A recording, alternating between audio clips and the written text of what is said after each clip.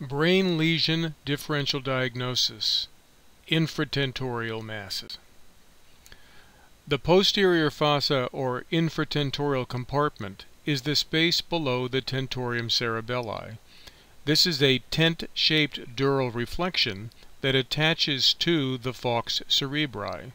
At the junction of the tentorium and the falx, there is a long straight sinus, which is called the straight sinus.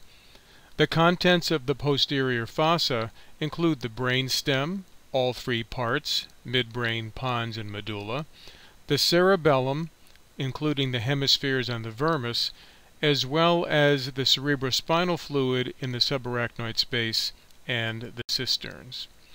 If we look at these coronal MR scans taken after the injection of gadolinium, we can see the tentorium is peaked at the center and is concave upwards underneath the occipital and the temporal lobes. We can see the superior sagittal sinus at the top of the image on the right. We can see contrast enhancement in the two internal cerebral veins, which are a good landmark for identifying the enhancement in the tentorium cerebelli. The posterior fossa or infratentorial compartment is the space below the tentorium cerebelli. In this last coronal section, we can see how the falx cerebri attaches to the tentorium cerebelli, and at the junction of these dural reflections, we have the superior sagittal sinus, the straight sinus, and the transverse sinus.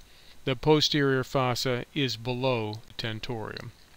If we look at this sagittal MR section and this sagittal drawing, we can see how the falx cerebri separates the two cerebral hemispheres, and we can see on the sagittal MR the straight sinus, and we can imagine a dotted line indicating the attachment of the tentorium at the anterior margin of the straight sinus going forwards to attach to the anterior clinoid process. The posterior fossa, again, is the volume of the brain that is below the tentorium, that is anterior to the straight sinus and posterior to the clivus. There are several different sublocations for posterior fossa lesions. We have extraaxial lesions, most commonly in the cerebellopontine angle cistern, including schwannoma, meningioma, and epidermoid inclusion cyst. We have intraaxial lesions involving the cerebellum, and we have intraaxial lesions involving the brainstem, most commonly involving the pons.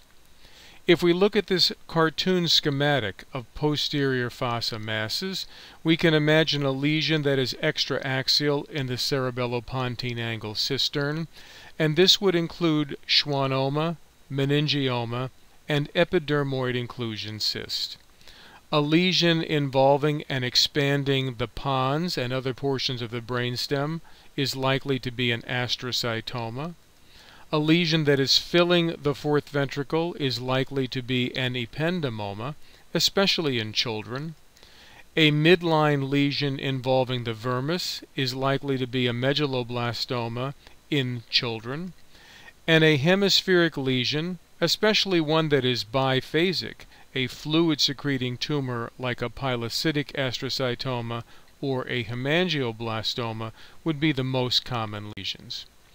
If we think about the differential diagnosis for the extraaxial lesions in the cerebellopontine angle cistern, we have the possibility of having a lesion that is involving the internal auditory canal, and that would most likely be a schwannoma, although we can also have schwannomas of the fifth or the trigeminal nerve.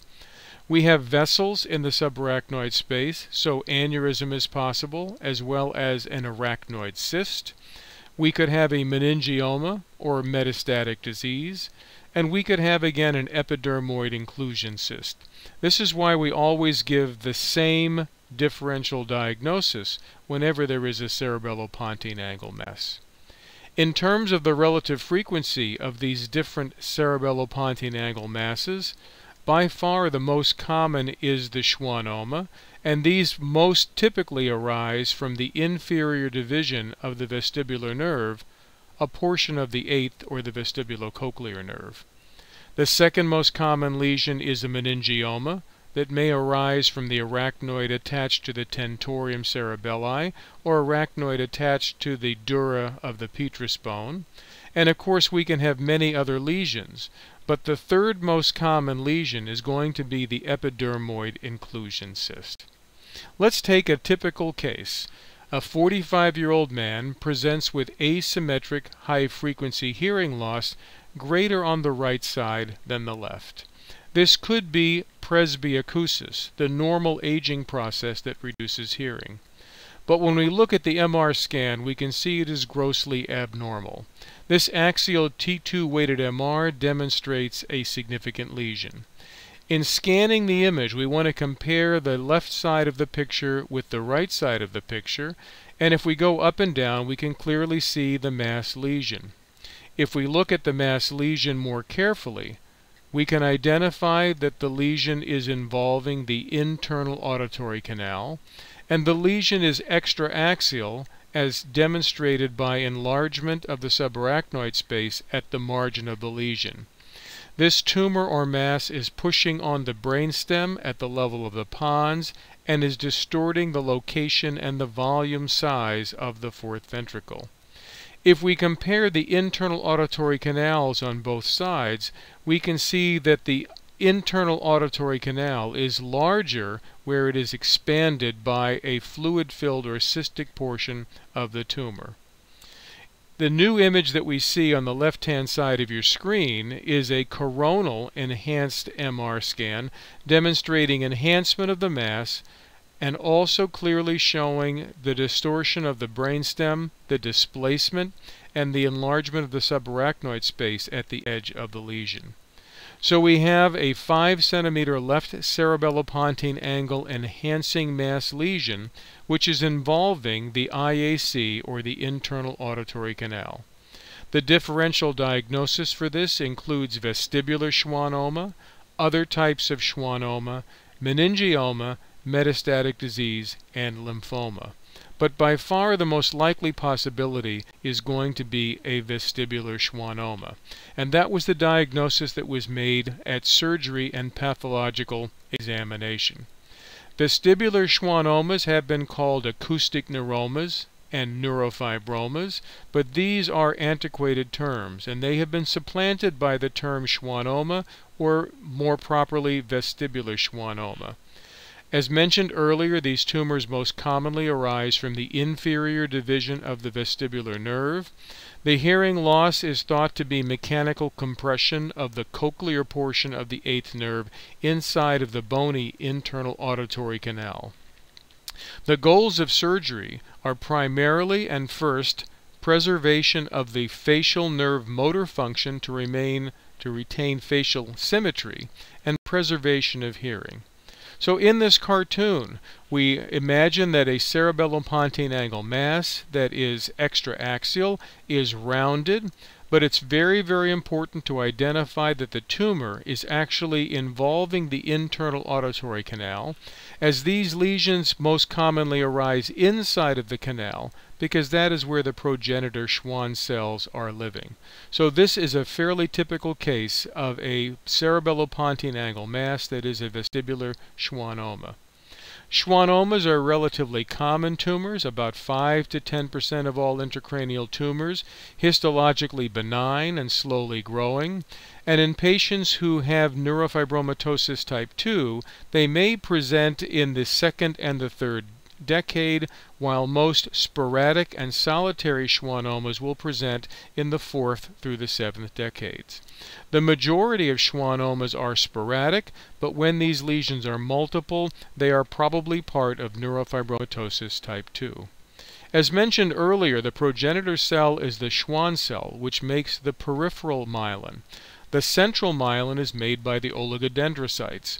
As the nerves pass out of the brainstem and through the subarachnoid space, they typically have oligodendrocytes.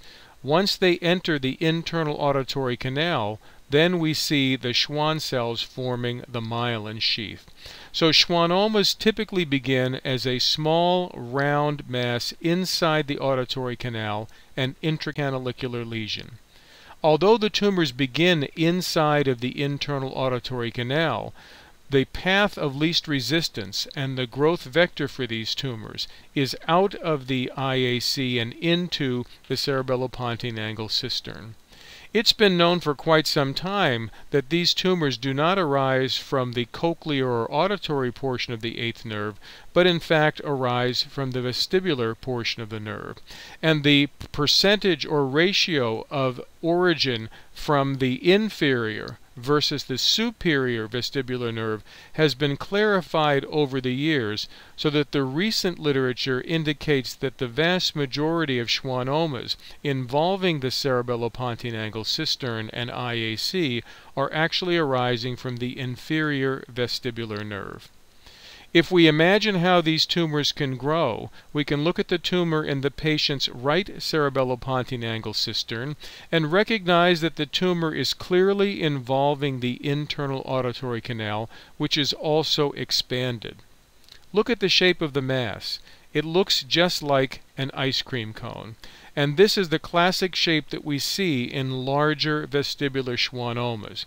If you are buying ice cream, you would want to make sure that it's not only the 3 scoops on the top, but also the ice cream in the cone that you are paying for. So this patient, who has bilateral cerebellopontine angle masses and bilateral involvement of the internal auditory canal, has neurofibromatosis type 2, NF type 2. And here is a second patient who has NF2, demonstrating not only bilateral cerebellopontine angle masses, but also an enhancing tumor in the cavernous sinus, which was a schwannoma of the trigeminal nerve. This has been a short discussion of the cerebellopontine angle mass and its differential diagnosis.